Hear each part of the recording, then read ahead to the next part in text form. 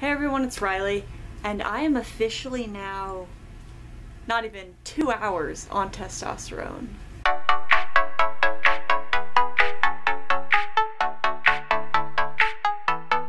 So yeah, today I started T and I'm super excited, but I'm also really nervous. So much has been going on in my mind over, honestly, the last few years about starting T. So for it to officially be in my body almost feels unreal. And I'm really excited for the journey ahead, but also nervous to see the changes and how I'll do with it as time goes on. So this week on my first year on T, we're talking about being transgender and the holidays.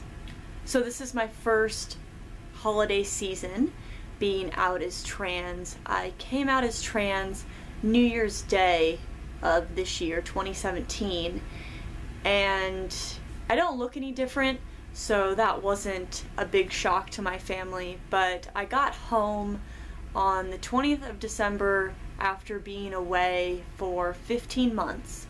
So it was really, the holidays were the first time my family was able to see me as Riley and experience all of that. And I was so shocked because everyone was so amazing with it. I almost couldn't believe it. I think almost no one said the wrong pronoun, everyone said the right name. And I think there was maybe one or two slip-ups, but we had, I think, 25 to 30 people over at my mom's house, and everyone was really, really great. And I was so happy, and no one even asked me any questions about it, and they just all acted really cool and like I was the same person as before, because I am.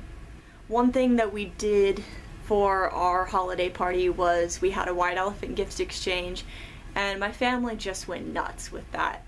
And we had some really great gifts, and one is the gift behind me. This is what I got, a little Las Vegas sign. Yeah, I think I got a pretty good gift. But it reminds me of my road trip, because I've been on a road trip for the last 2 weeks before the 20th.